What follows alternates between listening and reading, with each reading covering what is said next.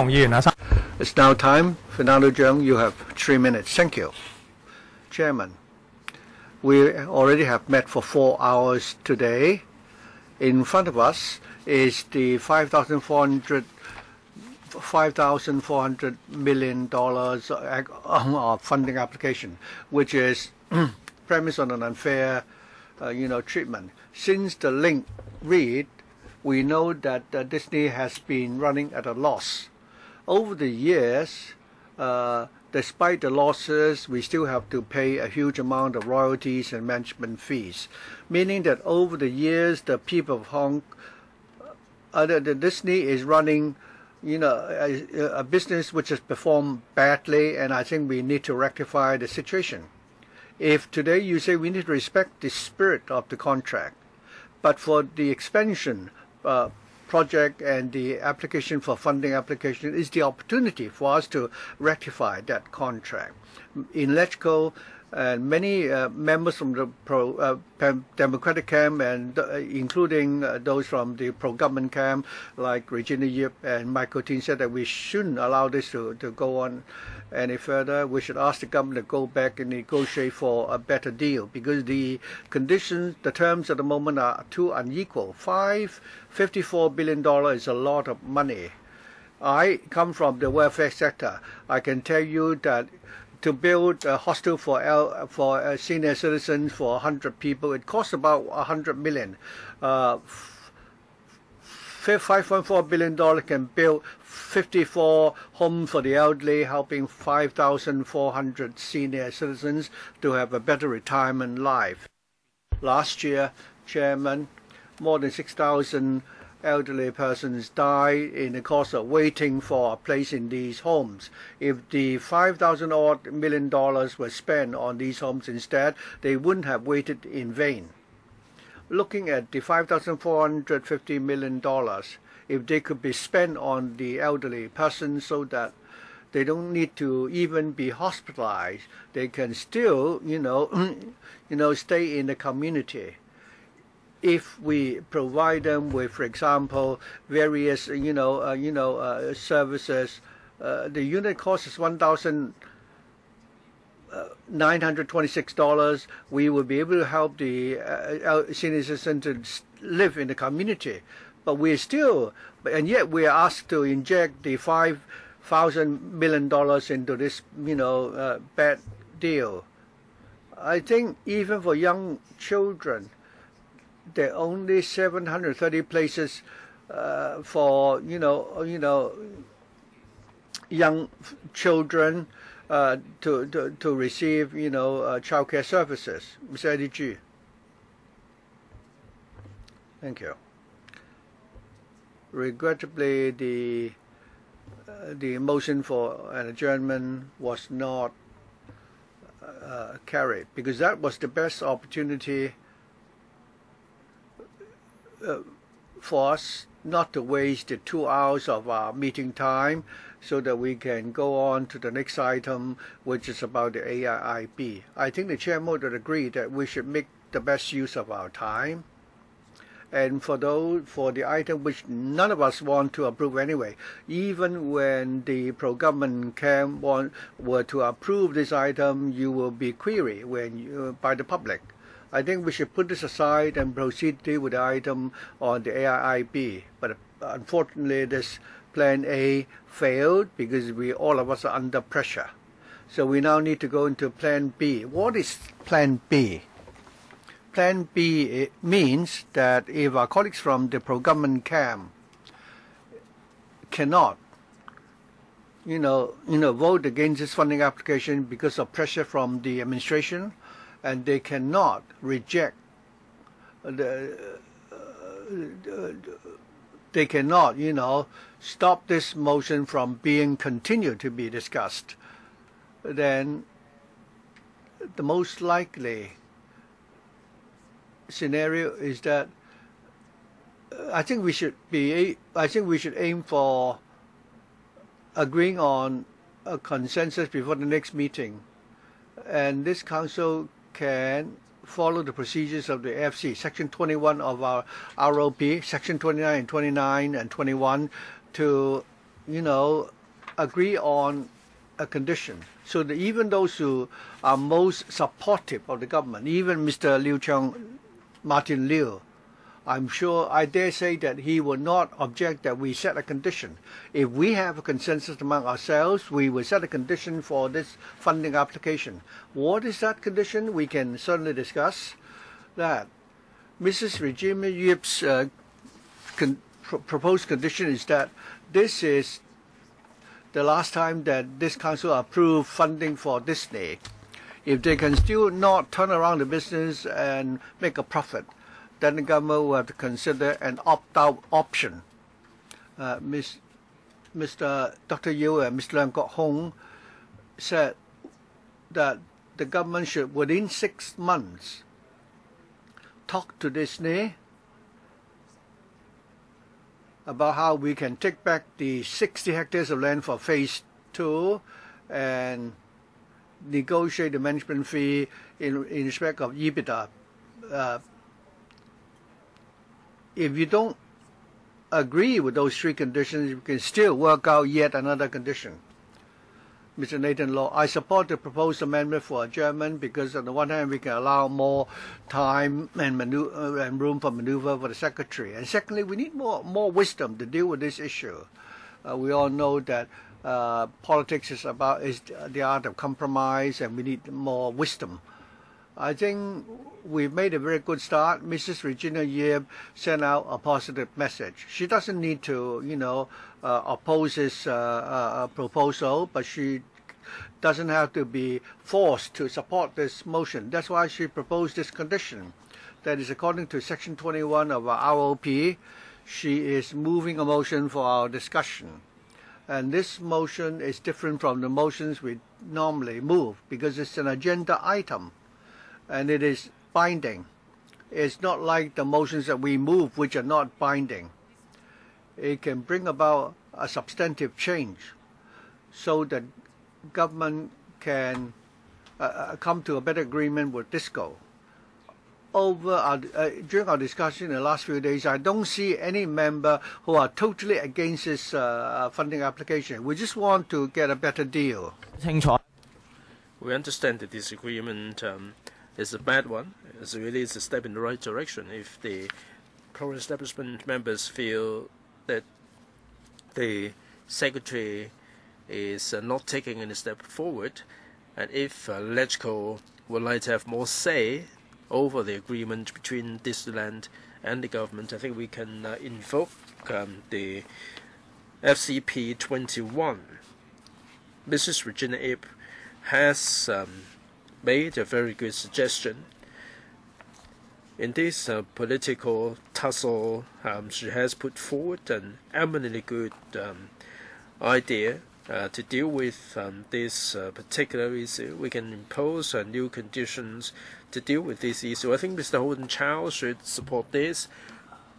He always talks about compromising. I think the DAB might wish to consider FCP 21.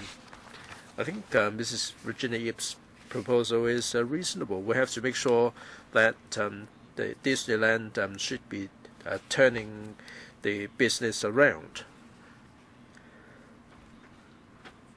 And there ought to be further room for maneuver.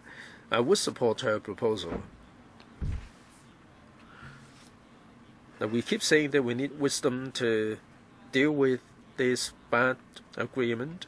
If we want compromise, we can come up with a new direction to make this happen.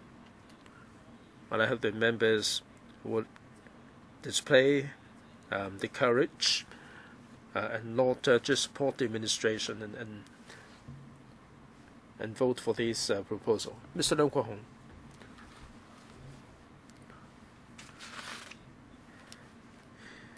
Now, in the pro-establishment camp, there are members who thought that there are problems with the deal made in 1999. LegCo has very limited power.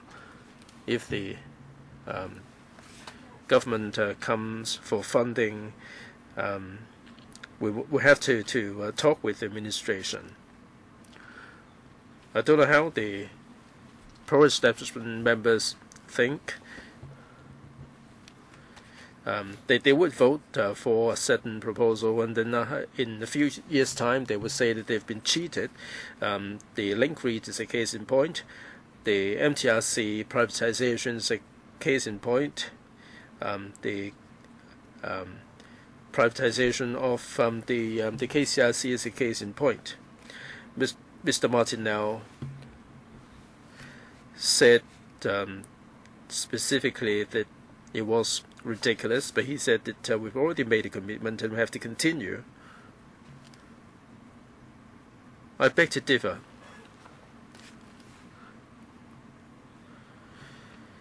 Now, someone talks about one belt, one road, and a bigger bay development, and we're following suit.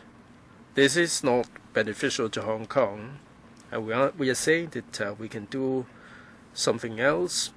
And Mr. Greg So is saying that we are objecting for the sake of objection. Mr. So, why are you supporting this? On what basis do you support this?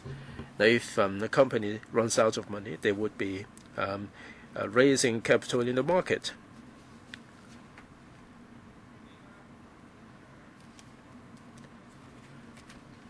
Now, someone said that we managed to beat Singapore. Now, in Singapore, they have the Universal Studio. I think the pro-establishment members should think about it. You know full well that this is a coffin, and you're prepared to lie in it. I urge the pro-establishment members not to stay here. They go for lunch.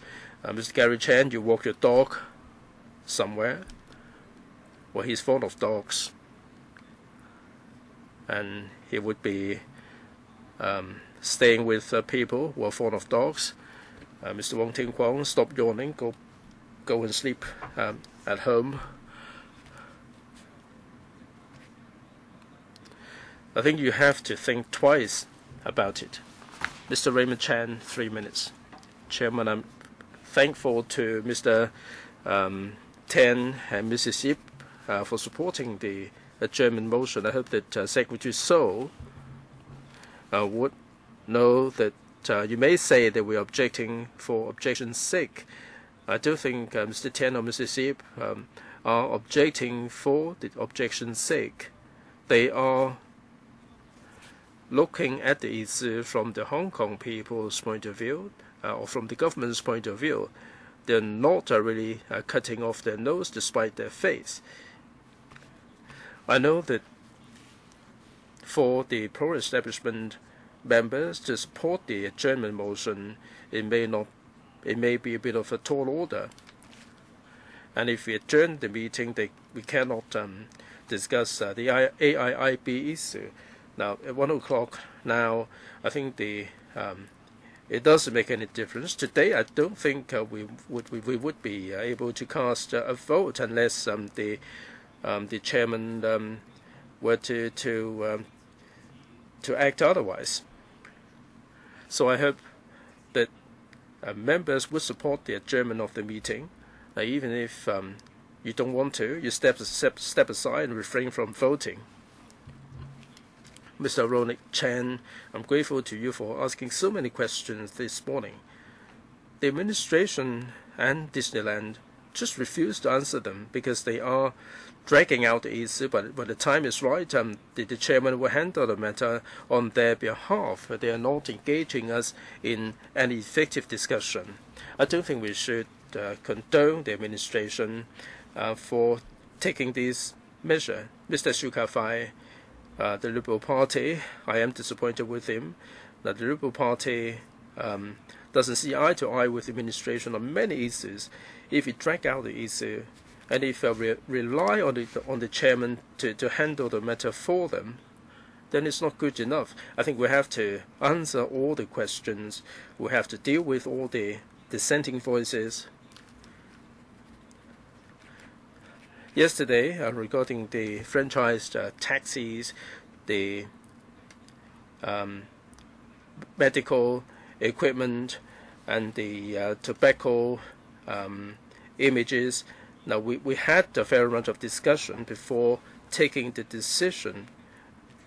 Apparently, the administration doesn't want to answer and address all the questions, and you're blindly proceeding to vote. And I'm sure that you are blind supporters of the administration. I don't think there should be so many blind supporters of the administration. If you can't support this adjournment, please step aside. It will achieve the same result. We're going to have another week for discussion. Mr. Charles Mock, Chairman, I support this adjournment motion.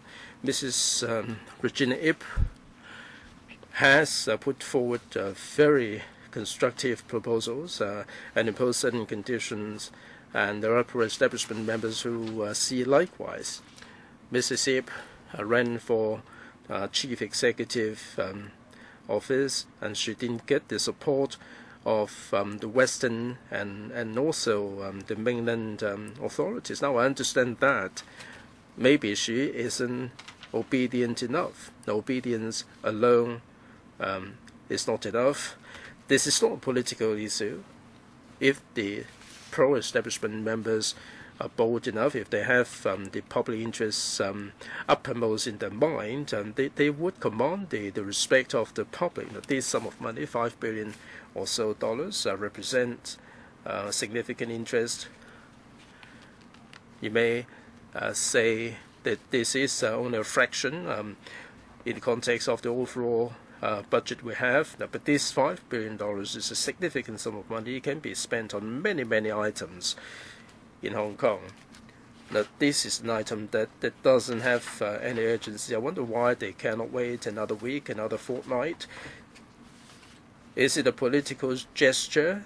In the remaining couple of months, the CY Leung administration is confronting us, or is he confronting the next administration, or is there any other interest involved? I'm not pointing any accusing finger at anybody at all, but it doesn't sound logical.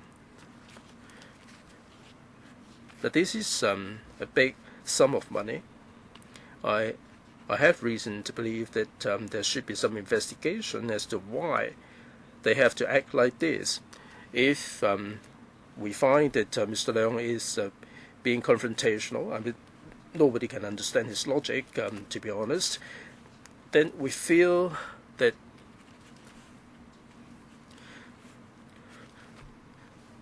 this is an agreement with the private company, and with that there are so many doubts.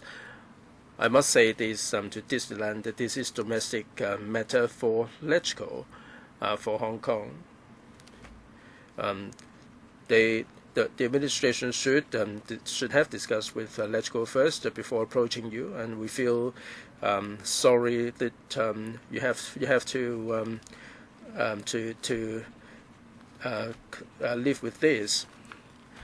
Now, in the U.S., if they spend all the money on the military and cut the welfare, then they will not be good enough in Hong Kong. I mean, we're facing a similar situation. I hope that you would explain this to your American bosses. Dr. Edward Yeo, Chairman, I have already made available the information on the 4 scenarios. When it comes to business decision or investment decision, we ought to have the different scenarios in our projection before we understand the exposure that we have. If we just look at the returns and not look at the risks, then we are likely to plunge ourselves in disaster. According to the limited information in the paper, you're looking at the linear growth of 3.9% in terms of visitor number, and this is an impossible projection.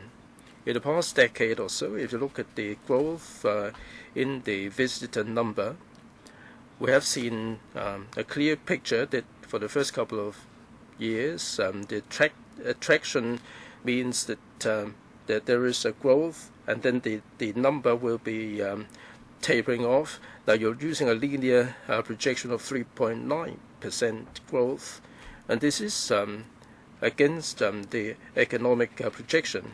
So I have the high growth and a low growth scenario, and this is in line with the actual economic situation. With new attraction for the first couple of years, there may be apparent growth, and it will decelerate, and then it would be tailing off.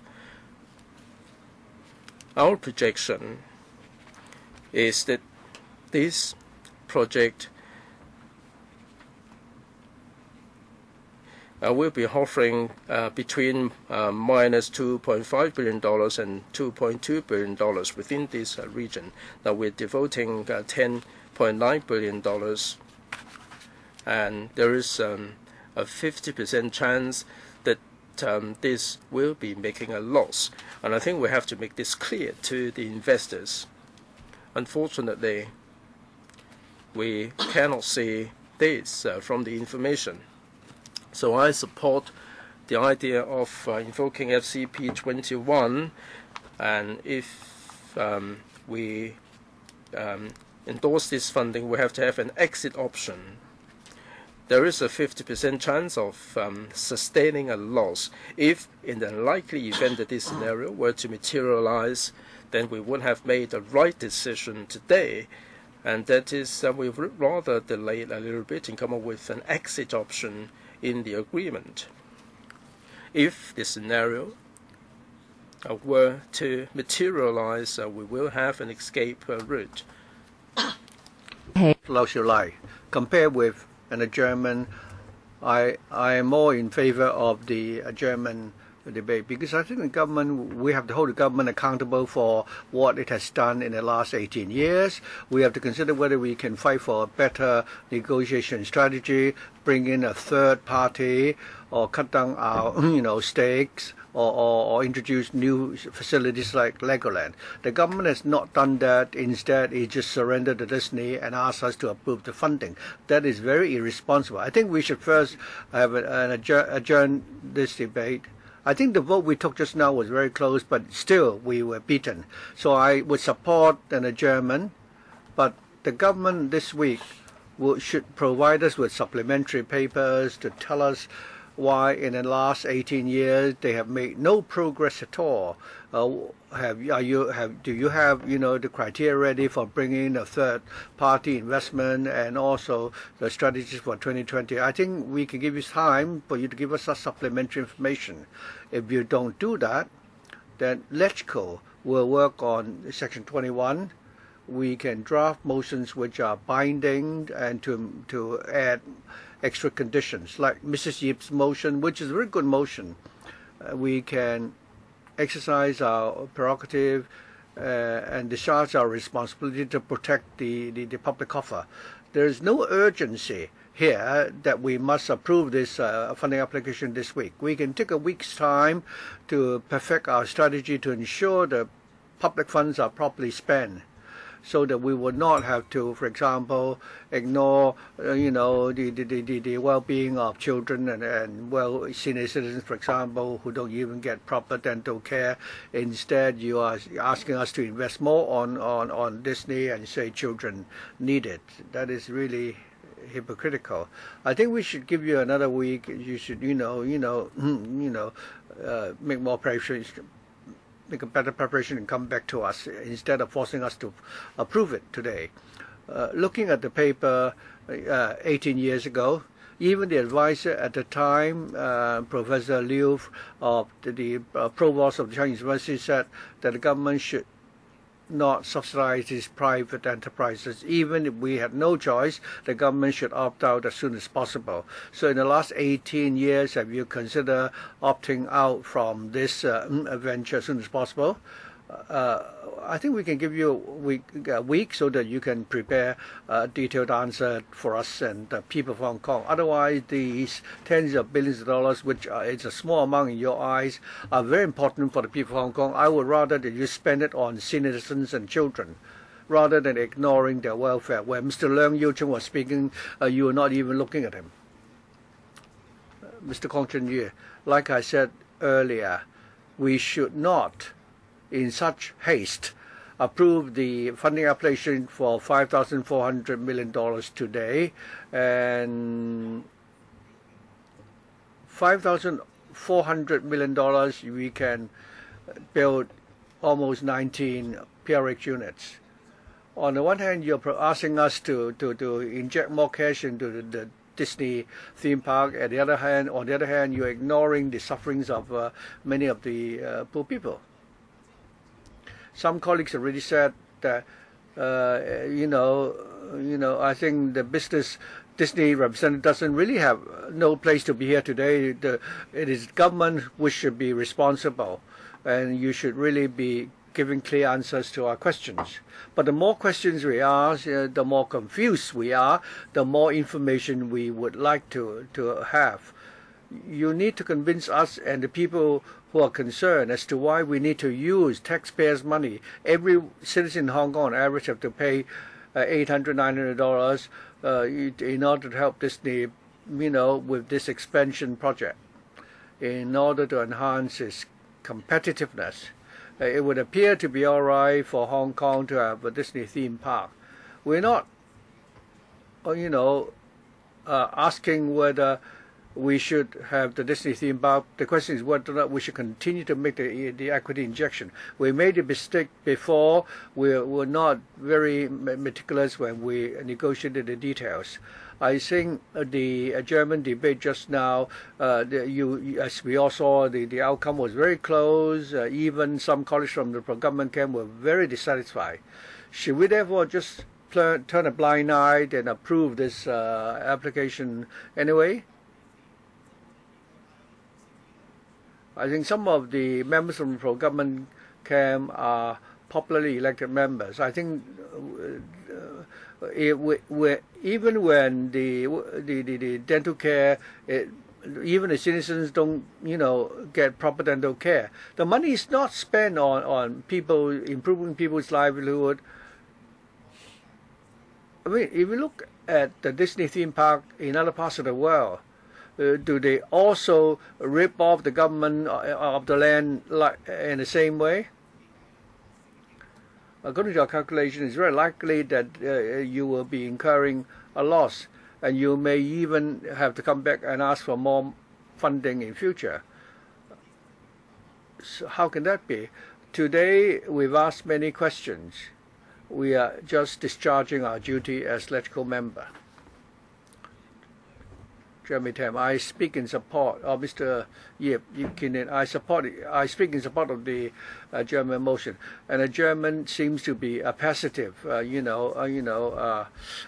choice. But I don't think there's any positive option.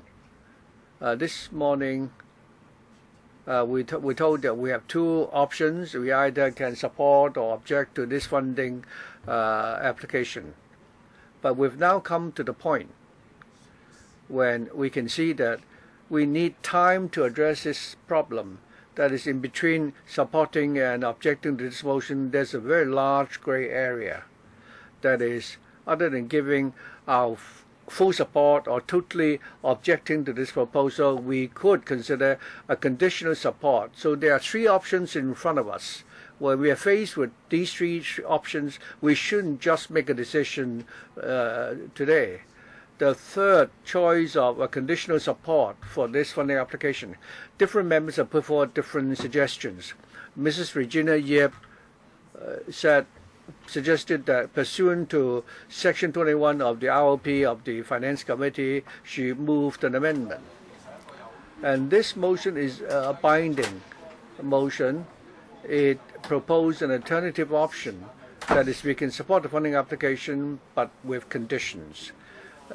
The condition proposed by Mrs. Yip is that, first of all, during this term of LegCo, we should not be asked to deal with the same problem again in future. And secondly, if Disney cannot turn around and make a profit, the government should consider renegotiating with Disney to actually reduce our stake in Disney or even opt out. The philosophy behind this is our participation in the Disney theme park project. Should the government continue with its participation in this way, or should there be a change? If this is not the proper, mode of cooperation? Should we continue with this JV public-private, participation joint venture model? So I think we need time to consider the three options. And secondly, the officials should also give us a full answer. That is, what is the prospect if we continue to work with Disney? What are the likely scenarios? If you could give us a detailed answer, that next time when we come back, we will be able to make a decision and choose among the three options. I think that is the only responsible thing we can do. Mr. Mr. Michael Teen. I'd like to repeat once again that as a member of the pro-government camp, I think all colleagues know my position in respect of this issue. I think the proper way to deal with this is to adjourn it. The proposal put forward by the government is not acceptable, but if I have to support the adjournment, it would conflict with my principle, because after the adjournment we will revive the discussion, and that will slow down our discussion of the other items. And so what I'd like to share with colleagues is that members of the pro-government camp, I'd like to ask you all whether, using the proposal put forward by the government, we should accept it for the time being. They claim that they've already done the best. I believe that as well. I'm sorry, I may be insinuating, something about yourself. If the current administration has done its best, does it mean that the next administration cannot do even better? Let's think about that. I've spoken on this issue many times already. It is Disney which is anxious, not Hong Kong. If the visitor numbers continue to fall, so the profits that they've been making will continue to shrink, and we only share half of the losses. So time is on our side. And I have great confidence in Carrie Lam. I would also like to say, put it on record, now this is my personal opinion, I don't represent any political party.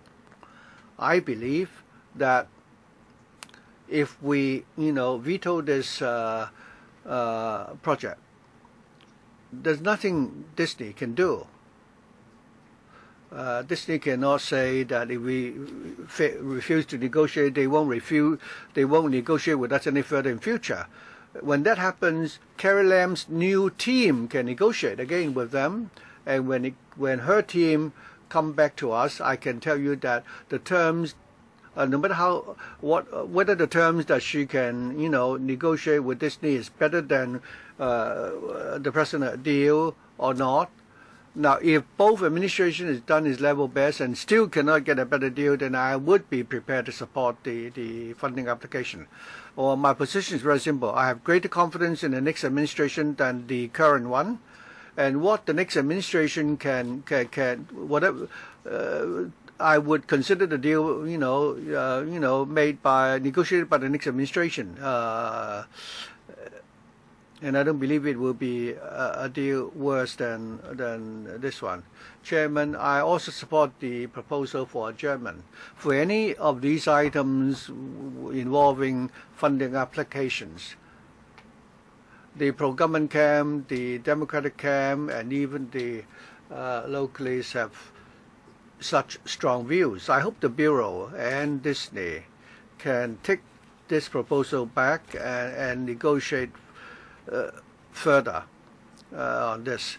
I can't say whether I have more confidence in the current administration or the next administration. I always have no confidence in the government.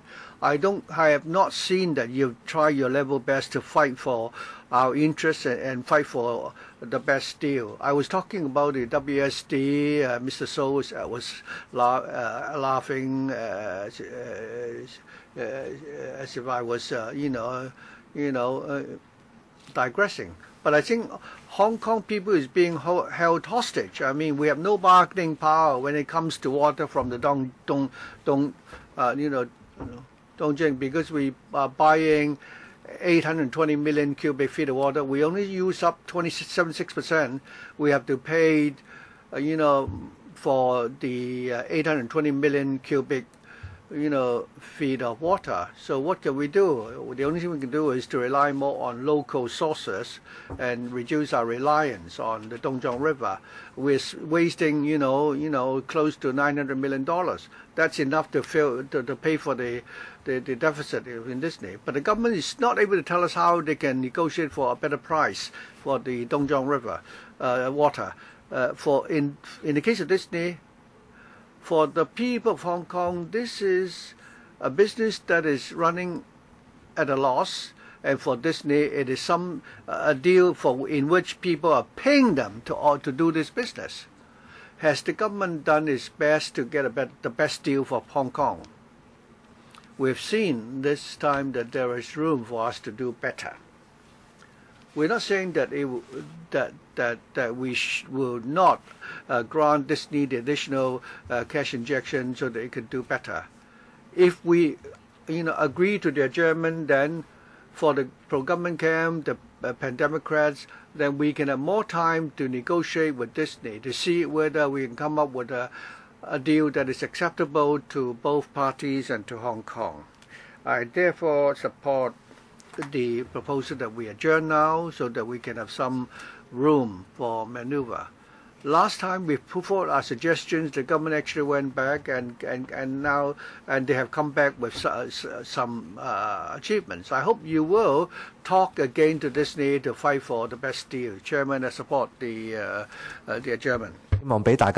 Mr. Van Young, Chairman, I support the adjournment because that way we will be liberated from it. The pro-pandemic members have raised a lot of technical issues to which we don't have an answer. I don't see how the administration can come up with any convincing and proper replies within just a couple of hours. So I hope that Mr. So and his team will be arrested and come up with good enough reply to us in the next week or so, and I hope that the Disney team will also take a rest. They don't have to be here.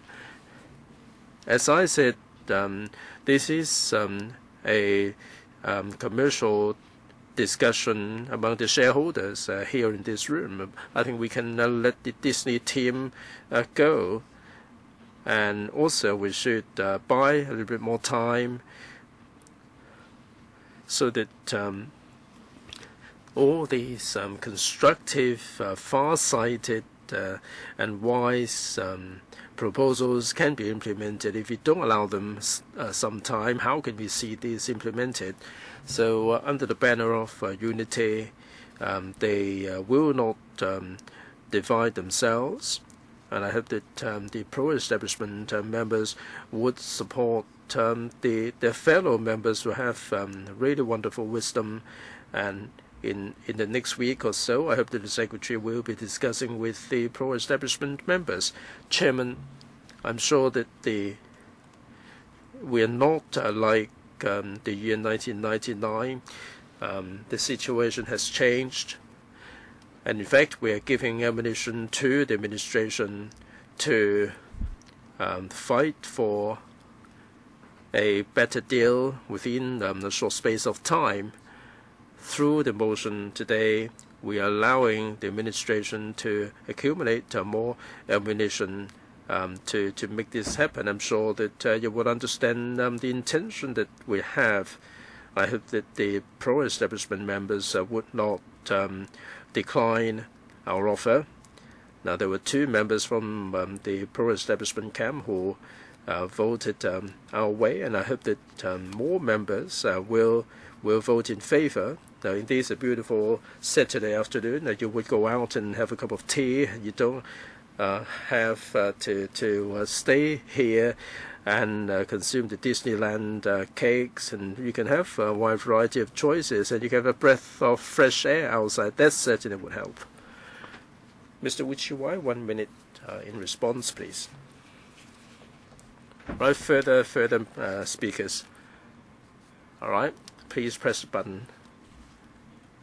There are gaps. Mr. Jeremy Tam, Chairman. Well, there are gaps or whatever you call it. I remember what Mr. Holden Chow said, and his fellow member, Mr. Stephen Ho. Now, for those who were not here, let me recap. At the beginning, Mr. Holden Chow said he managed to fight for this, the 2 years waiver. It was down to him. I said we have to make it very clear.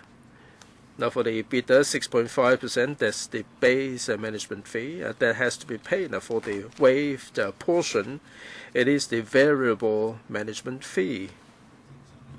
Normally, you've done so badly, you've lost $150 million. Now, Mr. Stephen Ho then said, Jeremy Tam, you don't know any better. You don't just read the paper, and you have to look at the relationship. Mr. Greg So, that they are fellow members, or political party members. Even if we're making losses, we still have to pay. And then I go back to the paper. Why do you know something that I don't? And he said that they have the sincerity to talk with them. Now, I do have the sincerity. On the 29th of March at 4:45 p.m., I've been talking with Mr. Greg So, and I asked the same question, and the information wasn't disclosed. Is it because I didn't know how to put the question? That wasn't the case after some soul searching. Now, I've got this paper, according to the 1st of April response from the administration, 103.16-17(01), para 7, refers to the calculation method. There were some questions raised by members in public in the meeting, and then the paper says that because of the royalties and the management fees, the projection involve confidential information. You may say that they're talking about their losses and the profits, that this is not confidential information. Now, they said that they cannot project all these financial performance, whether losses are sustained, and whether after the losses they can still charge the variable management fees. This is financial performance. Who is telling a lie? I do think Mr. Holden Chow is telling a lie. He sounds really sincere. Is it the case that the administration told a lie? All right, Mr. Wichiwai, please, 1 minute. Chairman, thank you. I think members have made it clear that by adjourning the meeting, we are buying some time for us to deal with these seriously and see how we can identify the best possible mode of cooperation for Hong Kong. We're not saying that we should get rid of Disneyland. We'd like to have more choices, more options in the cooperation, in the partnership. We'd like to have better options. The Secretary said that this is the best deal. We'd like to have a better deal to make sure that the taxpayers' money is used properly. So we're moving this motion of adjournment, and I hope the members will support this, so that the administration and the Disneyland will engage in further discussion. Right? I'll now put this to the vote to 5 minutes, please.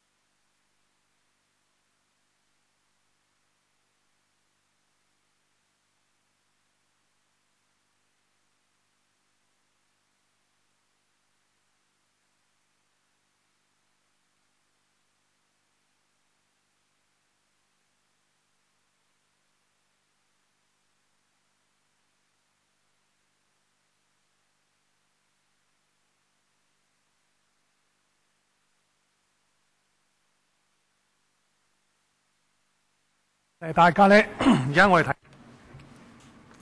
right, members, we are voting on whether we should adjourn the meeting.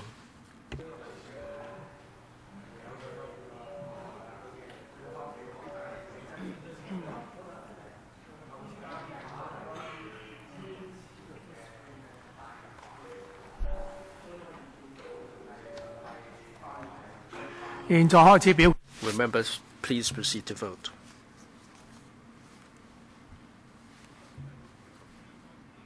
Voting now ends. I display the results. 22 in favor, 28 against. The motion has been negatived. Mr. Jeremy Tam, you've got 1 minute. Chairman, 1 minute first, please. Can I put questions? Yes. Yes, please. What about the SCP-21? If we proceed to 37A, can members under SCP-21 submit further motions or further supplement? Yes. But you need to have the 6-day notice and also the 2-day notice. Mr. Jeremy Tam. Pardon? Isn't it 2 days? Yes, 6 days, a minimum of 2 days. That's always been the case.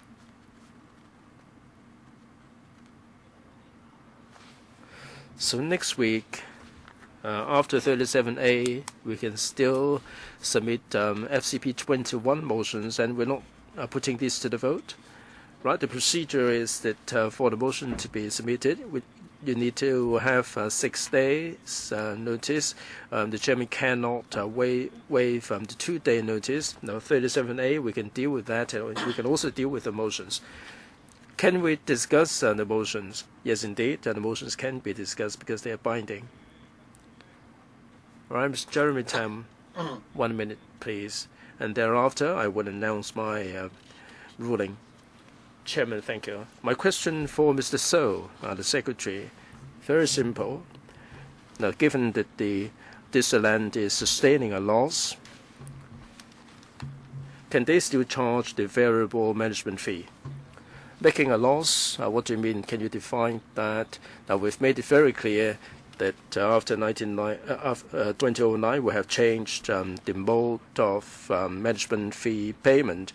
We have the base management fee 6.5% and variable fee not 0 to 8%. Now, if they make a loss of $150 million, can they charge the variable management fee? We're not talking about a net income. It's not after depreciation, it is before depreciation, EBITDA. Now, Mr. Chow said that despite the losses, still have to pay. Is that the case? Chairman, I've made it very clear that we are charging according to EBITDA.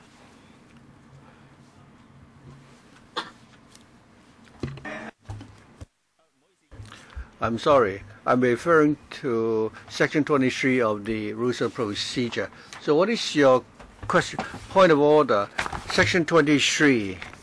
I think we've said it very clearly just now. Mr. Chen Chih-ching refused to return to his seat because before the last round of questions, I would give you my ruling. Now that I'm going to make a ruling, you are trying to rely on the rules to cause obstruction. So what is your question? You are speculating my motive, Chairman. Mr. Chen Chi, whatever Mr. Chen Chih-ching said, I don't necessarily have to comply with. Mr. Jeremy Tam, all right, fine. So what exactly is your question? According to Section 23, this is what the rule says. Non-confidential, it explains what are confidential and non-confidential documents. In FC 103, bracket 1, it said that the questions I asked was about confidential documents, and the secretary should not disclose to me whether or not Disney is running a loss. But why is it that Mr. Holden Chow had obtained such an information? Did he obtain the information from the Bureau? Was there a confidential paper for which we have no access? And if that's the case, I think we should take a look at that paper. Otherwise, he would have disclosed a confidential paper.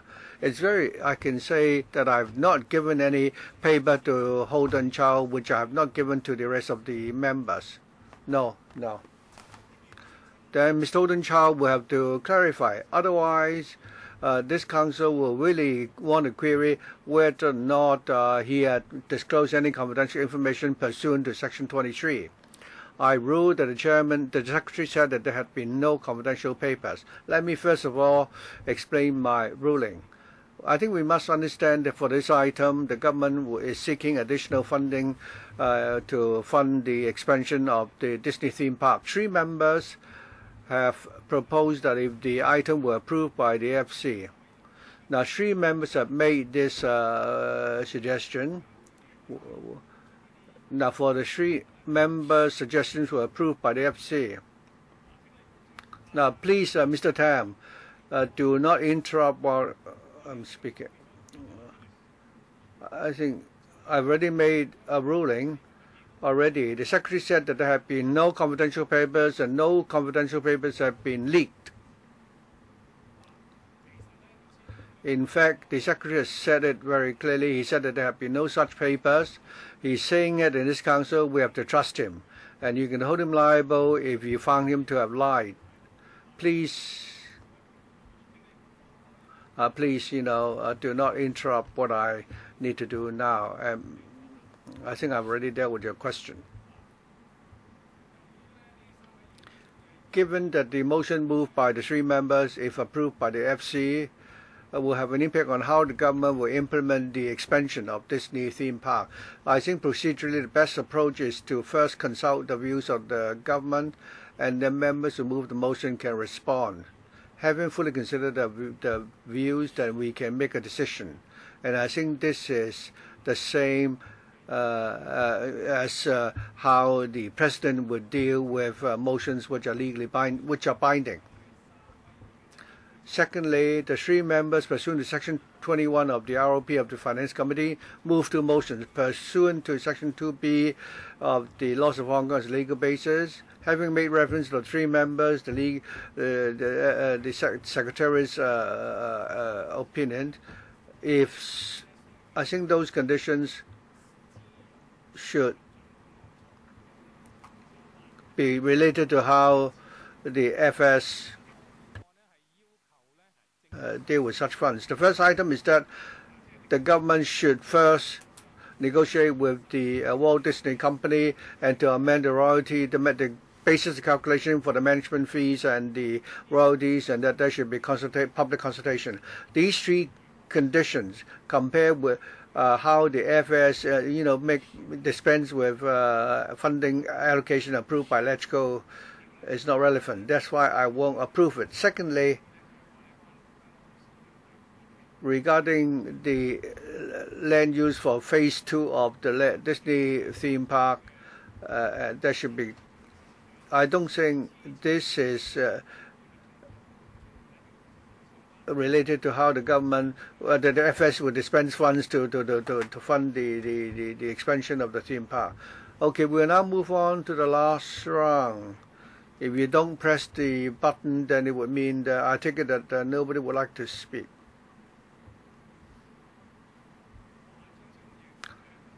Fernando Zhao, you've given us your ruling. I hope you will give us the opportunity to seek clarification from you as to how you make your ruling. We are at a meeting. You said that the amendment must be compatible with how the FS dispenses the funding approved by this council. I want you to clarify by what you mean by dispensing the funds. Well, I have my ruling in both English and Chinese, which will be circulated. Members would understand that very unlikely that we'll be able to, finish our deliberation on this item within today's meeting. And I will not discuss with you my ruling at this meeting. Chair, I didn't say that I want to discuss that with you. I just want you to clarify. What's the difference between clarification and discussion? Now, who would like to speak? Please press the button. Otherwise, if you don't press the button, what's wrong for me to invite members to press the button? Claudia Mo? Thank you, Chairman. I think you made a very important ruling. It could easily become a precedent, but you just made a verbal, ruling, and I couldn't hear it clearly. Many of the words you said, the word "jifu" in Chinese, the FS, LegCo, I could only vaguely understand what you meant. I would demand that you immediately give me the English to Chinese version of the ruling. You cannot give the impression that whatever you've said is done, and that there is a live cast of our proceeding. I would require a written text. Ms. Mo, this is exactly the reason why we have our rules. Our requirement is that there should be 6 days prior notice. So I've already made a waiver, so there should at least be 2 days notice. Mr. Eddie Chu, actually, I asked him to submit it by 5 p.m. He asked for it to be postponed to 7. I also agree. He gave it to me at 7:30. How can I give you the document in Chinese and English? If you continue with that, I will insist on the 6-day advance notice requirement. How can you do that? Ms. Claudia Mo, you kept saying that this is what you want. Does it mean that we always get what we want? If I don't want people members not to filibuster, can you do that? There are many things that you cannot do. So we must stick to the rules. So I have finished. Dr. Lau Siu Lai, 3 minutes. Dr. Lau Siu Lai, if you don't speak, I'll move on to the next one. Is he asking a question about the rule of procedure?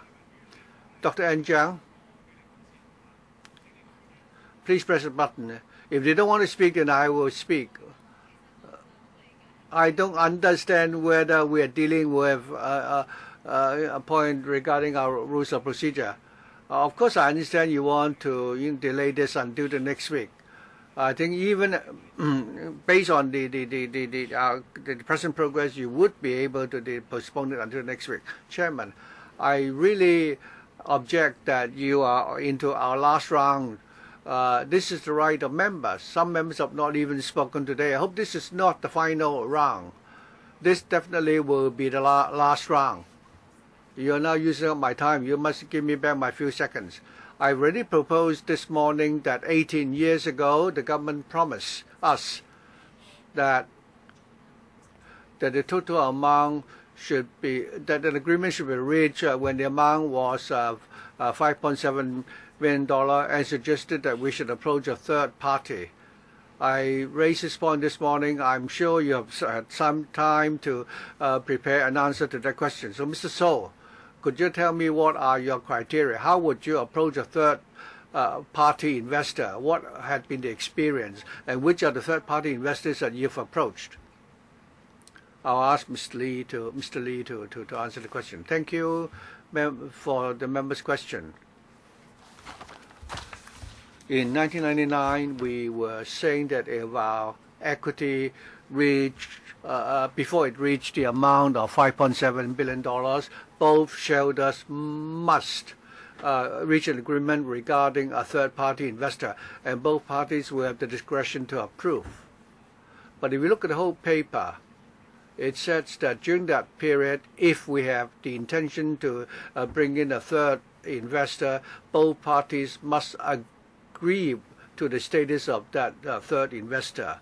That was the intention. It's not that during that period we must bring in a third investor. I also like to clarify that It doesn't say that you must find a third investor. In your paper, you said you must, in respect of the principle governing the choice, the third investor. What are the criteria? In that paper, we said that we could choose to reach to agree on a set of criteria. We didn't say that we must, within a certain period of time, do that. As I said before, to bring in a third investor, we must see whether it was the right time. If it was not the right time, then even the third investor, bringing in a third investor may not be beneficial to the company.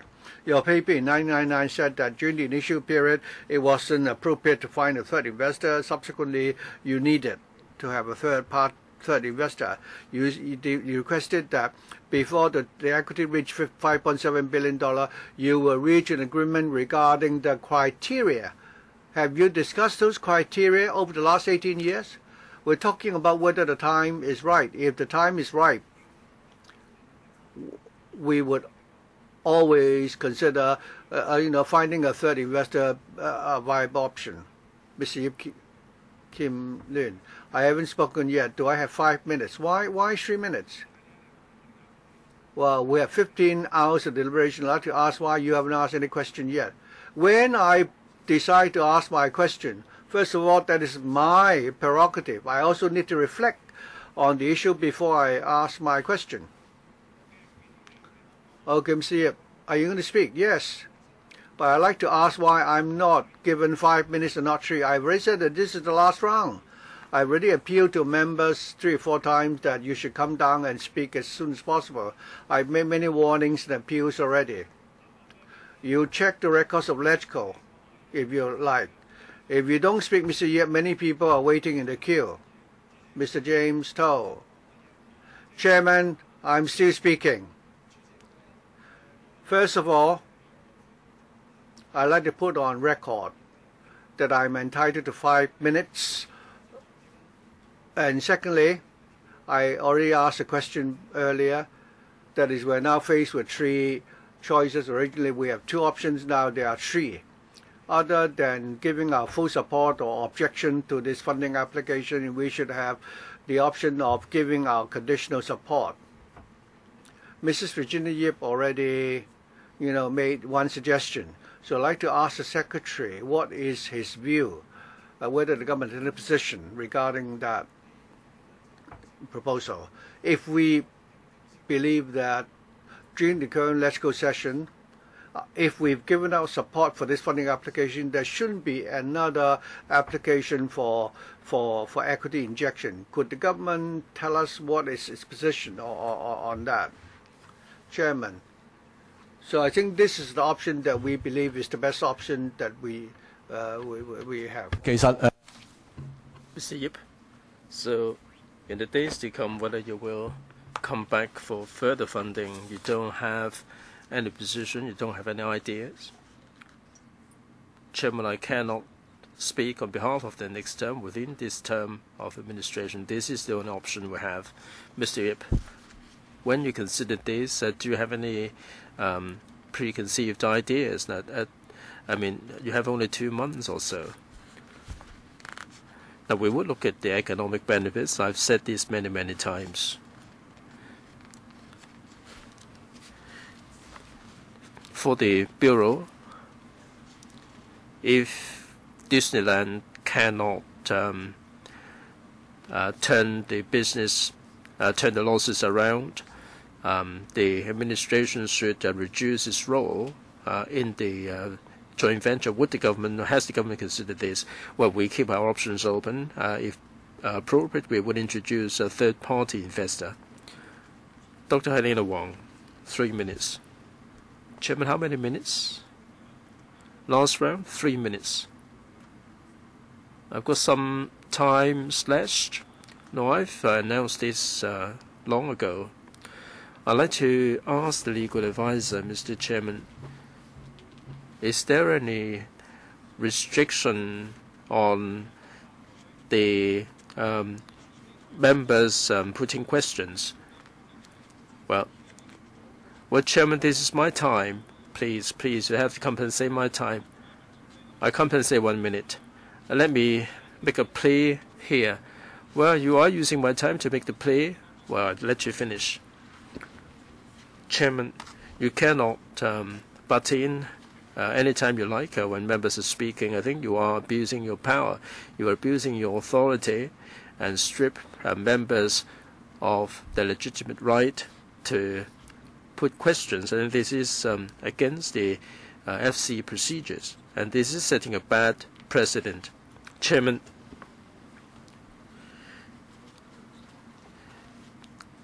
business-wise,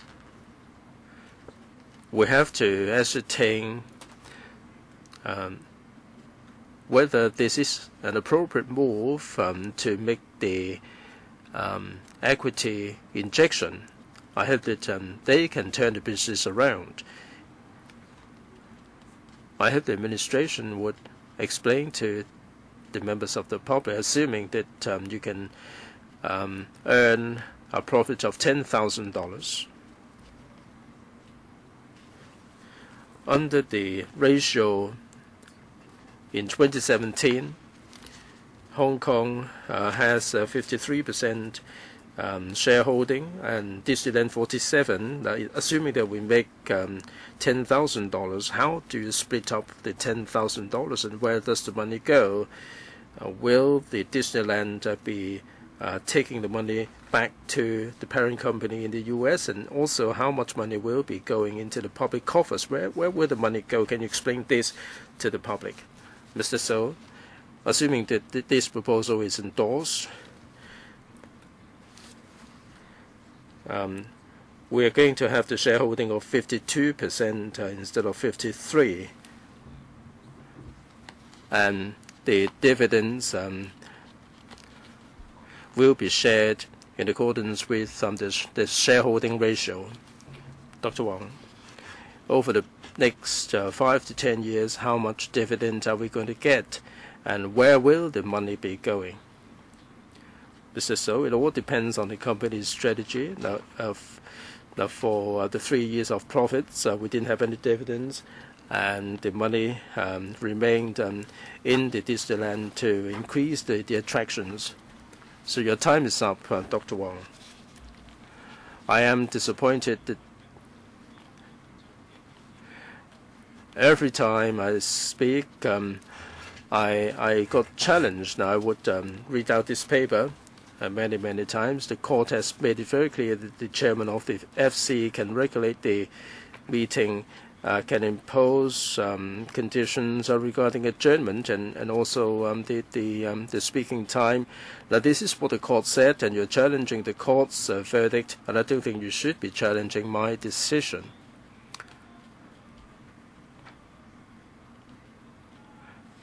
I think you have to be reasonable, Chairman.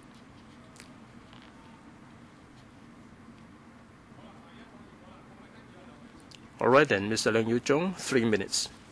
Chairman.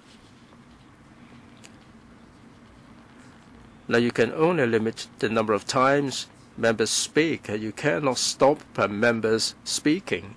This is not reasonable. If members are speaking too many times, if members are starting to repeat themselves, it's only reasonable that you stop them. But there are members who haven't spoken at all, and you're stopping them, and this is a wholly unreasonable decision. I hope that you will change your ways, Mr. Chairman.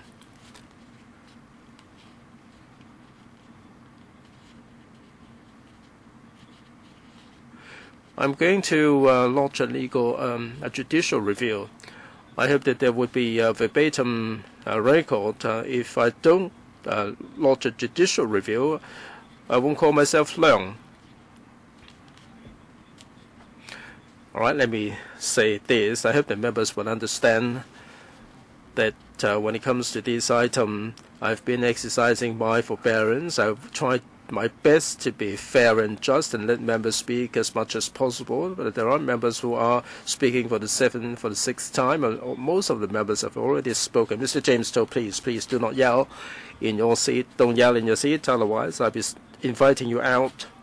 Mr. To, please, stop. Stop it. If you yell, continuously, I'll invite you out of the chamber. I haven't quite finished. No more warning. I'm going to invite you out. I'm going to send you out if you carry on like this, please. If you yell as I speak, I send you out. Let me just get this out of the way.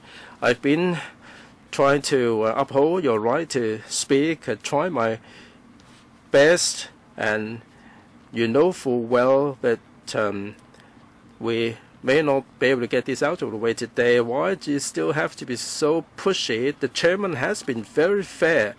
I'm being fair to you. You said you've got nothing positive to say about me, and you were trying to push me. I mean, at an appropriate time, I would end the discussion. I have the right, as confirmed by the court. Why do you still insult me? You haven't told me why. For 15 hours, you still didn't come down and put questions. Right? Members have the responsibility to be here. I said what I wanted to say. I don't really want to get bogged down on this. I mean, members of the public can see how unreasonable and how unruly you are. I think we have to resume the order. Who's next? Mr. Leung Yu-jung. Please, carry on. Calm down, please. I've been trying to accommodate members. I've done my best. I know you know full well. But if you give me trouble, then I can't really do anything. I have to take bold decision. Yes, please. Chairman, you said you enjoy the authority to reduce members' time. You said you've been doing this many times. No, not reduce the time. End the debate. Now, some members are supposed to be talking for 15 minutes, and you reduced the time to 3 minutes. Now, you said you're backed up by the court verdict, but in the verdict,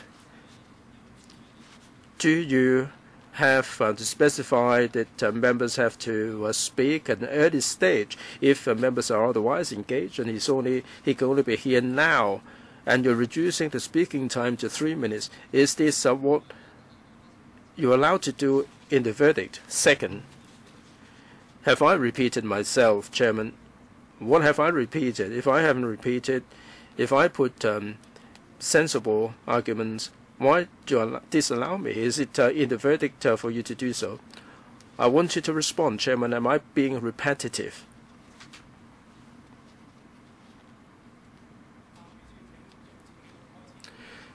Secretary, please have the verbatim record. Whatever judicial review you like to file doesn't really matter. It's fine. But I have to respond to Mr. Ted Hui. Now, the key issue is that we have been discussing for so long. I've been reminding members that they should come and make their remarks quick, and I don't have the responsibility to wait until the members to come whenever he likes. Mr. Leung Yu-jung, please beg your pardon. Sorry to keep you waiting. Chairman, thank you. We cannot dictate the time members choose to speak. You simply can't dictate members because they can choose to speak anytime they like. They may follow the proceedings and they choose to speak anytime they like. This is their right, and I think you have to respect members' decision as to when they want to speak. Why to deprive members of this right? If members are speaking too many times, you can reduce or you can curtail the numbers. That's fine. But the meeting is not coming to an end. The member hasn't quite spoken, and you're trying to strip him of the right to speak, and this is wholly unreasonable. Now, if there are members who haven't quite spoken, you allow them 1 or 2 times. If you disallow the member, then it's not reasonable. He has the right to speak. Why do you strip him of the right? It's not reasonable. I'd like to put this to the administration. You said you've come up with the best possible proposal. In the past, has the administration considered withdrawing from the partnership? If not, why not? The administration said that they don't really want to engage in partnership with the private sector for 18 years. Have you considered pulling out of the business? Mr. So, well, Chairman, this is an important tourism infrastructure. Over the past 18 years, the government has built up by experience. We don't rule out the situation where, but don't say not ruling out the possibility, but for 18 years, have you considered that? For 18 years. My question is, have you ever considered pulling out? Mr. So, Chairman, I think we have to look at the operational situation. Don't talk about operational issue. Don't digress. Answer the question straight. Mr. So, we need to have resources devoted to this to buttress our tourism facilities. Have you ever considered? Ms. Cordiambo, 3 minutes. Chairman, I think the way you're acting is really hilarious. Your EQ is dipping. You say that we are squeezing you, we're pushing you, and you turn aggressive. And you said that you're going to be sending James Toh out of the chamber. And, you talked about rule of law, and you said that for 15 hours some members are not turning up, and you may be suggesting that the members are being lazy. Now maybe the member is otherwise engaged.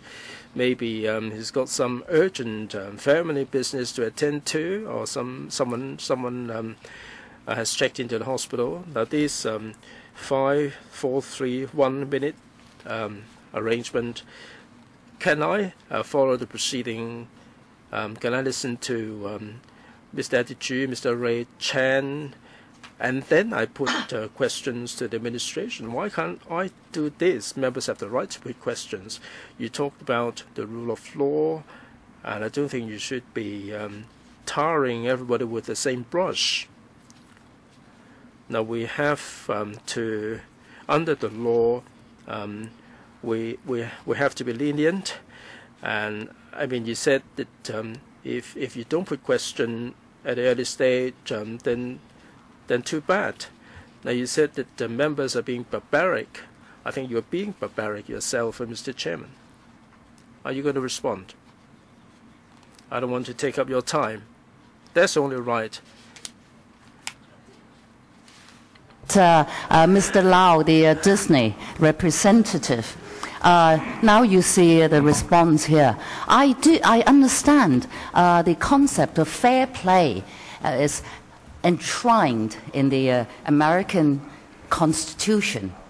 Would you actually call this deal with the Hong Kong government on behalf of Hong Kong people a fair deal? 局長。 Secretary? 問劉 Not Secretary. This is a question from Mr. Lau, please. Mr. Chairman, I'm not going to comment on the deal. Again, I represent the management team on the ground here in Hong Kong.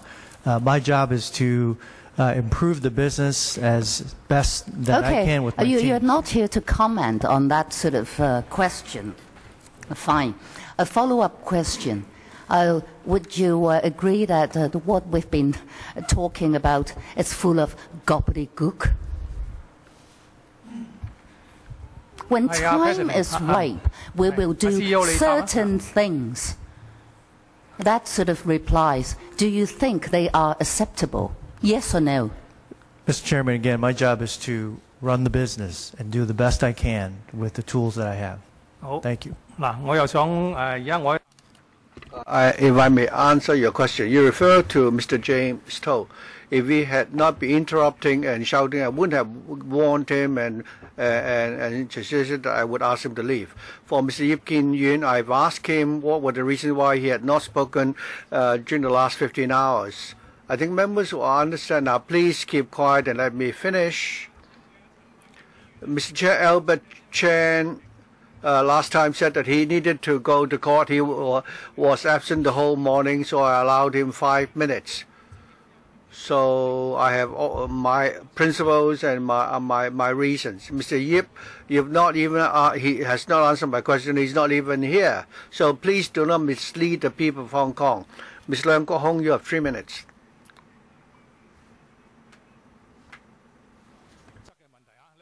matter of principle, 3 minutes. Mr. James, so please stop yelling. You are such a veteran, and I think your performance is really disappointing. I don't know why you're so agitated. I think this is the approach we've been adopting all along. That precedent has been in place for more than a year. Don't pretend that it just happened. I've already shown members this many times already. If you take objections to the court's ruling, before the court, I always have to follow the ruling of the court. I am a law-abiding citizen. Mr. Leung Kok Hong, may I start now? Okay. Chairman, you asked me to, apply for judicial review against your decision. I reiterate once again that I want a verbatim record of our proceeding this morning. I have been involved in legal litigations. I know what that ruling was. At that time, where the President, Mr. Jasper Jung, was no longer able to control the discussion in this council, he didn't know when the proceedings would end. And that's why, according to the rules of procedure, he invoked the rule concerning the suspension of the proceedings of this council. That's not what you've done.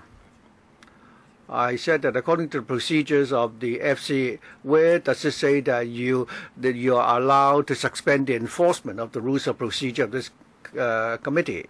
If you continue to do what you do, I certainly will seek a judicial review against your decision.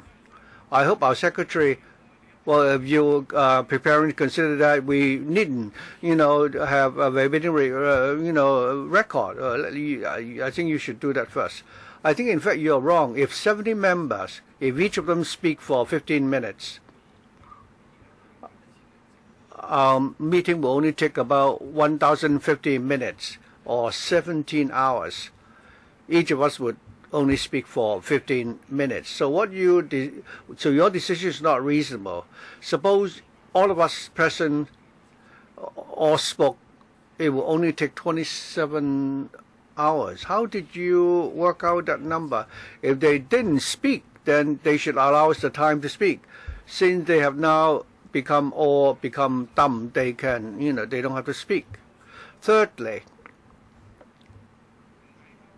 even if I were not in Hong Kong, I was in the States, on tour. When I come back, I still have my right to speak.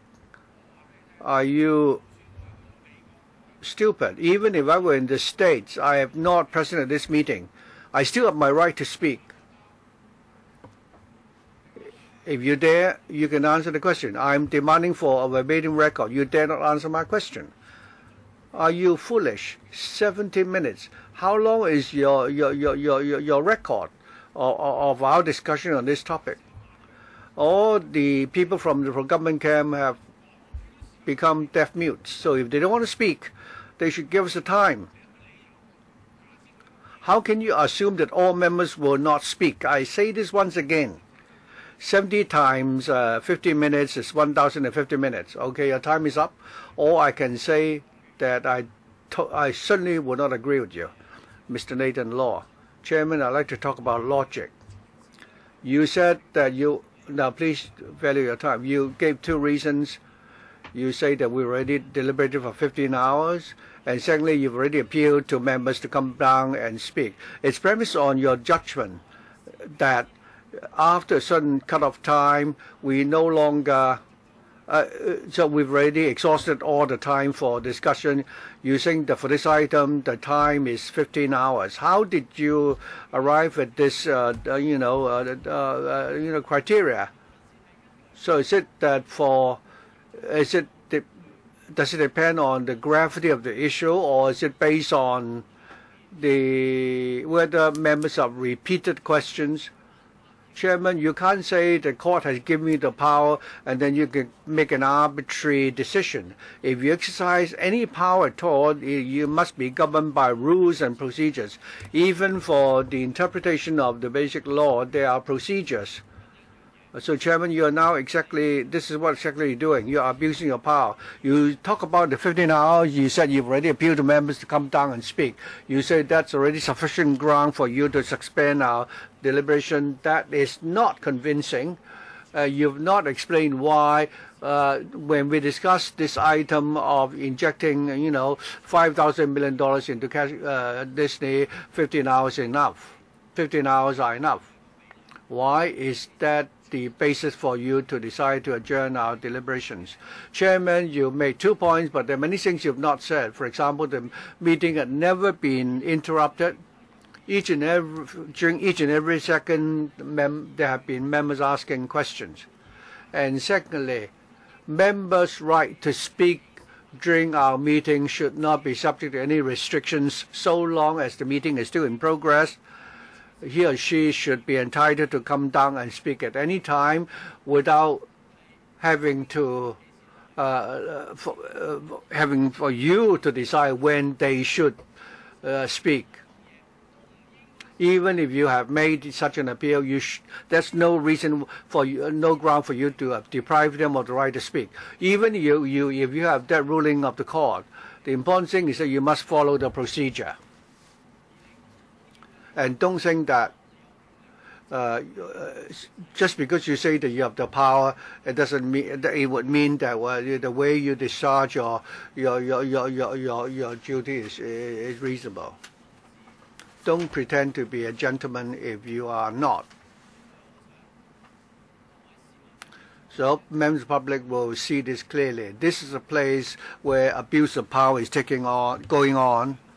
It's a place in which the right of popularly elected members to speak is not protected. Eddie G. Chairman.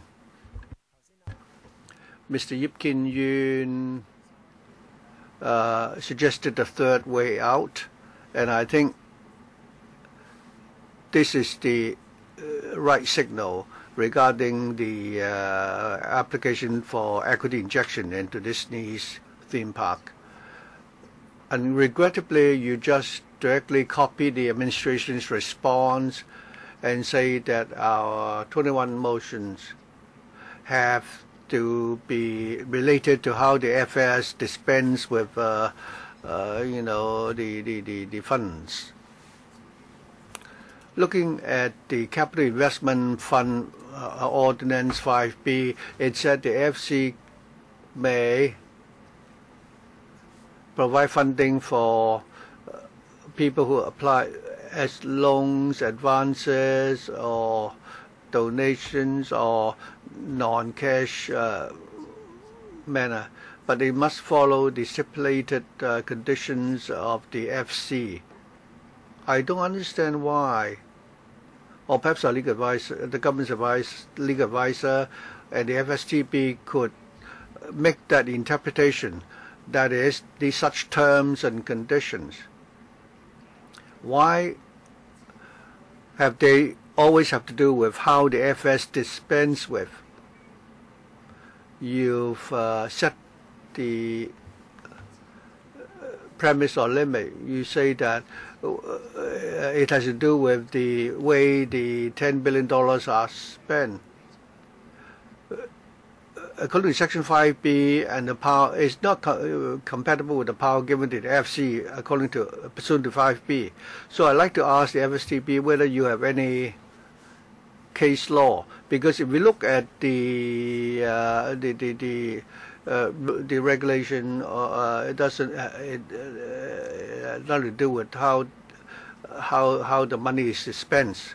And secondly, if you say the 21 motion have to do with how the funding is dispensed, I hope you give us some examples, because we have no precedent in Hong Kong. It has never happened before in the FC. I'd like to ask you why you should be able to do it according to the Section 21. Any other questions? No, I'm asking you. I'm asking the FSTB. You copied. No, I did not. I have made reference of the view of the government and your view. How have you made reference of my views? It was my decision. So I think you should put the question to myself and not the administration. I was asking the FSTB why, if we look at 5B, it has nothing to do with how the FS dispense with the funding, but how did they arrive at that interpretation? Nobody has. Could they tell us which motions will satisfy with that criteria of how to dispense with the funding? Mr. Edichi, basically you're discussing my ruling, and the rule is very clear. The decision of the chairman is final. How can you ask the official to answer the question? Why don't you, study my written, ruling, and then you can seek the advice of your lawyers? A member asks a question. There is still some time left. You interrupted. You used up almost 40 seconds of his time. Why won't you let the official answer the question? Why you say it's too complicated for the official to answer the question? You're playing the role of the government as well, the official as well. You're discussing my ruling. You're talking about phase 1. He asked why the official had such a view. So I don't think that has to do with our rules of procedure. Mr. Edichi, I think if you remember, Chairman, when before I moved the proposal for adjournment, I did ask the official. I don't think the Bureau mind giving a response here. I hope you can let the Bureau answer. If they can put it in writing, they should be able to answer the question. I reiterate again that we shouldn't discuss my decision. Mr. James Toh, we're not engaged in a dialogue. You cannot do that. Mr. James Toh, you can't do that.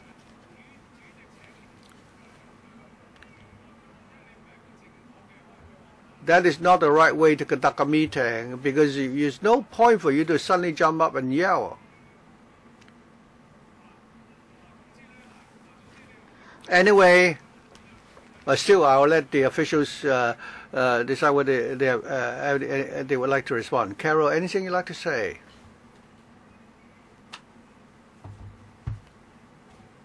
I think this is unconstitutional. The administration is accountable to the legislature. Thank you. When we gave our response, we have consulted legal advice from the DFJ.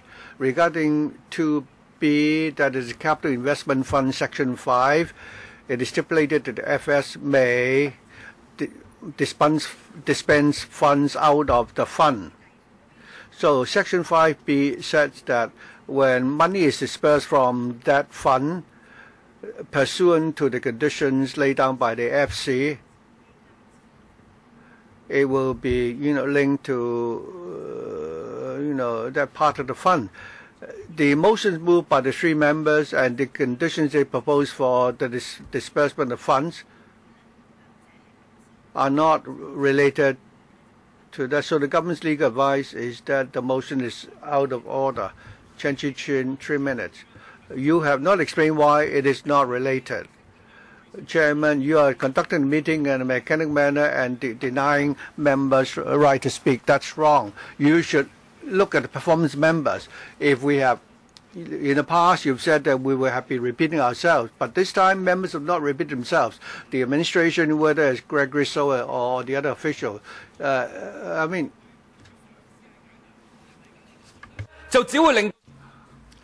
think you are condoning the administration. You are allowing the administration to get away with not answering members' questions, and let you deal with it when the time comes.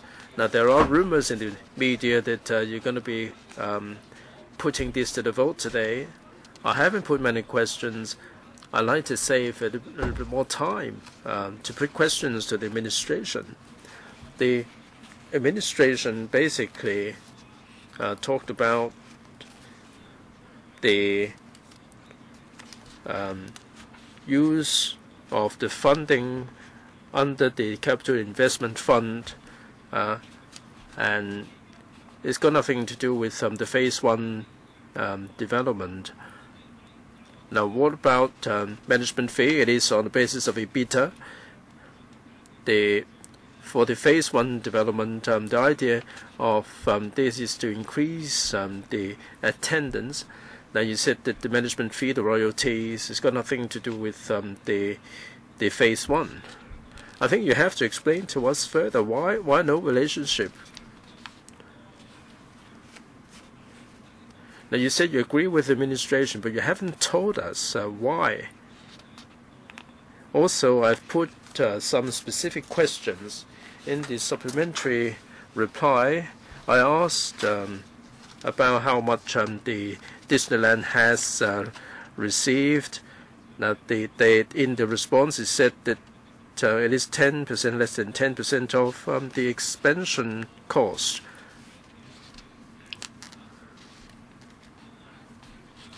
And then they said that the expansion is less than 10% of the cost. Now, can you be more specific? Can you tell us more specific figures? Now, we made projection and you're not prepared to comment. And I mentioned the 10%. Can you give us some specific figure in the supplementary information? Secretary? Yes, Mr. Lau? Again, we broke down the cost by percentages as best we can, and I think it's in the appendix in the paper.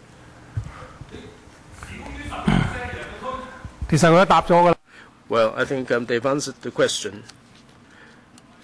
Mr. Charles Mock, 3 minutes. Chairman, I don't understand why it is so urgent. It is so controversial. I think we should leave it and move on to the AIIB. And I'm not sure why it is so urgent. It was said that there are rumors that the chairman is going to cut short the discussion.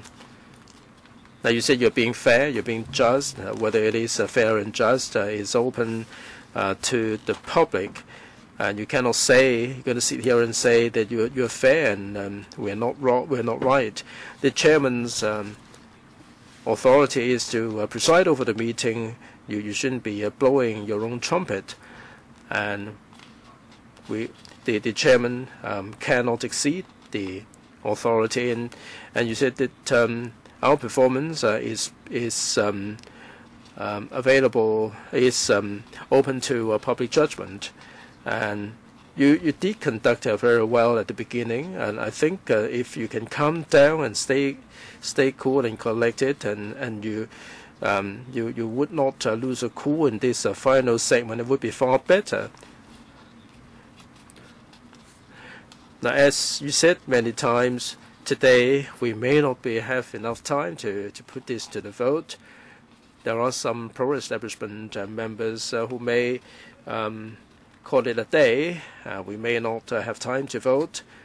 Chairman, given your wisdom, given your intellectual ability, maybe you're trying to sacrifice yourself in defense of the administration and the officials. Now, some said that we're trying to compromise. I think we can even achieve a conciliation. It would take two to tango for compromise. It's not a one-sided affair. It's not one-way street when it comes to compromise.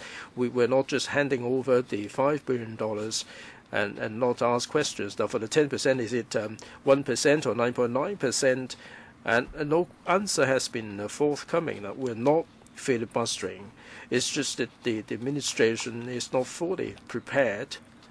The secretary and other people, the pro-establishment members, in fact, the pro-establishment members have been very quiet today, and they're not accusing us of filibustering because they know full well that we're not doing anything remotely that. It's just that the officials are trying to cover up their inability. They are learning from C.Y. Leung. If there are problems, they would just blame it on filibustering. Why do you have to force it upon us? Why do you have to ram it down our throat? Chairman, stay cool, stay calm and collected. We don't have very much time left. Mr. Tedway, 3 minutes. Chairman, now you said you have been exercising forbearance. I hope that this is true. I must criticize you here, Chairman. When it comes to controversial items, you will limit members' speaking time. Last time we dealt with the pay rise for the senior officials. This time, when it comes to Disneyland, you are dictating that people should come down here and speak and not get in the way. Is this power conferred upon you by the court? That this is not something conferred upon you by the court. I must criticize you for exceeding your authority, Mr. Chairman. Let me come back to the subject. I've got many specific questions. Let me put this to the Disneyland. Now, for these $5.45 billion, now this is taxpayers' money. If they fail to get this amount of money, if this proposal is voted down, for instance, do you have any plan B to not get on with the redevelopment or expansion? Do you have any plan to deal with the situation? Secretary? Not Secretary, Chairman, Managing Director. Yes, Managing Director, please. You know, our plans are, we make annual plans based on the available budget that we have. So it's using the existing facilities that we have. So, you know, that's how we plan our service, and every year we do that. Well, if you don't get the money, will you stop the expansion? Managing Director. I don't know of any plans myself. Again, the expansion, these are dialogues between the two shareholders. My job is to manage the day-to-day operations, the existing operations here in Hong Kong. It means you don't have any plan. Either you have the money or you fold. All right, doesn't matter. Let me put this to the Secretary. There are many members who talked about the spirit of the agreement. We have already committed ourselves. We have to get on with it, otherwise we will be breaching the contract. Now, in this agreement between the government and the Disneyland, does it say that the government has to make further injection? Do we have the contractual obligation or the legal obligation to make the injection? Secretary? As far as I understand, there is nothing in the contract that the government has to make the equity injection. We're looking at the development needs when we put forward this proposal. So it doesn't have to be there. So I'd like to clarify what the pro-establishment member said. Mr. Wu Chi-wai. Chairman. Now we have already made a commitment. The Disneyland has made a commitment, and there are only a number of ways to deal with it. Get the funding, and also they get the funding on certain conditions.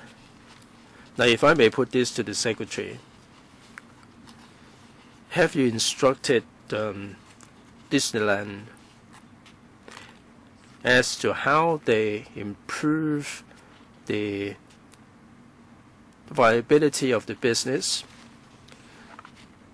in order to cut down on the losses?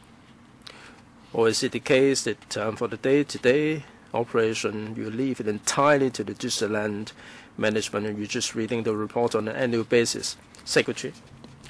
There are two issues. The first issue is the Board of Governors. We have representatives on the board. I'm also sitting on the board. We would monitor the cost effectiveness and also the performance of the management. Second, my colleagues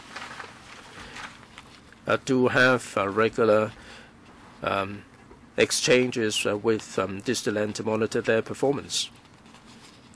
Mr. Wu, before you discuss this equity injection, did the board discuss the baseline case, like Mr. Ronick Chen said, there has to be there. Now, in this situation, you must have considered this. Now, there were a couple of years when the tourist number was pretty high, and the dividends were injected into the theme park for improvement. So we do have injection on a regular basis. So did you ever ask the management of Disneyland to come up with a baseline for study? Secretary, at the board meetings, the Disneyland would submit the operational reports. What about baseline projection? When you talk about baseline case, the attendance, the tourist numbers, and so on, we do keep an eye on this. Like in 2009, in the capital realignment, we did come before LetGo and made available some information. What about this injection proposal? Have you conducted any baseline analysis? I'm sure that the managing director has responded to this.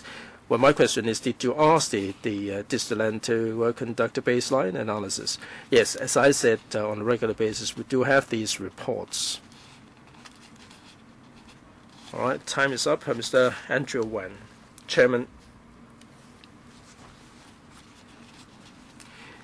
In today's meeting, Chairman, you said many bad precedents, and you uttered some inappropriate remarks.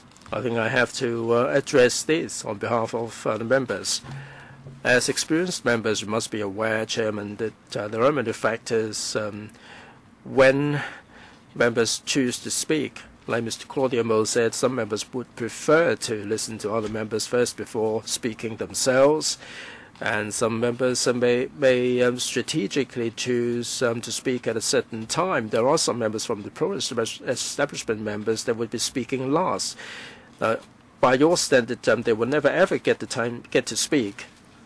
You are trying to cite the court verdict as a backup, but it doesn't mean to say that you can use authority upon us like this any time. Now, from what you said, you can choose to end any time you like. There are members like Mr. James Toh, who said that there were members who haven't quite spoken. Why to limit their opportunities? I think you have committed an error of judgment. I'm sure you know what happened. Maybe it was just a negligence on your part. There is a mechanism whereby members who haven't spoken will enjoy a priority. You know that, Chairman, don't you? What is this mechanism there for? It is intended to make sure that members will have 15 minutes to speak. By your standard, we can dismantle the entire mechanism altogether. The mechanism would be ridiculous. So, Chairman, what you said seems to be far-fetched. I'm not sure whether you are sacrificing yourself in order to achieve the common good. Chairman, I'm trying to be calm and collected. I hope that you would not lose your cool in this last session. If I may put this to the Secretary, now there is a question that remains unanswered, or you gave a really woolly answer. Now, some asked, Mr. Holden Chow mentioned the information. You said that you haven't made available any confidential information. My question is, have you WhatsApped members? Have you verbally given any information on a confidential basis? No. Well, this is a very serious question. In other words, the Secretary is saying that Mr. Holden Chow was lying. Is that a correct understanding? I think members from the DAB should clarify this point. I was commending Mr. Chow for his achievement. And I think with the Secretary's clarification, the Bureau is saying that is actually saying that the DAB is lying. Dr. Yeo. Of course, I'd like to reiterate this again. In your paper, you have not clearly disclosed the risk for the present investment.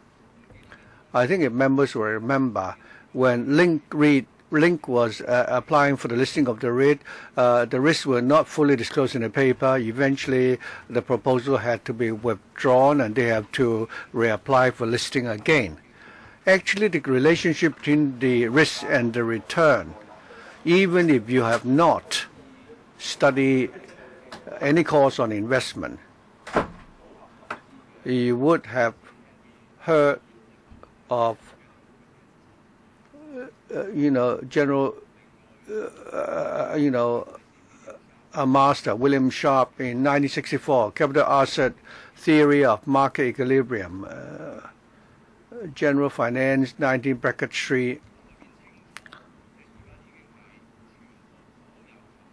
It is clear that all the practitioners of investment analysis, they would always disclose the return and the risks. So my question with Secretary is whether you can tell this council that is, regarding your proposal for the expansion of Phase 1 of the Disney theme park, what has been your assessment of the risk for this proposal? Regarding the expansion plan, we've considered 2 scenarios, and members are well aware of that. Scenario A is more prudent than scenario B, and we actually conducted a risk analysis for scenario A and reduced the additional visitor numbers by 15%. The outcome was that during a 20 and 40-year operational period, the overall economic efficiency would be 36 and 14 billion, and that we would be able to break even by 2040, and it will create 4,000 to 6,000 jobs. Well, I think you can download William Sharp's paper. It said you must benchmark the risk with other alternative investment opportunities. Can you tell me, for this investment, compare with the risk for investment in bonds and equities or stocks, how would it, is the risk lower or higher? Or you can give me the probability distribution return. It's not for you to determine those risks. You have to benchmark that against the risk of other investments. Time is up. I'd like to reiterate again that although the court has made a ruling, I've not really exhausted all the powers that I can exercise, and I've already explained to members. So the time is up for this session.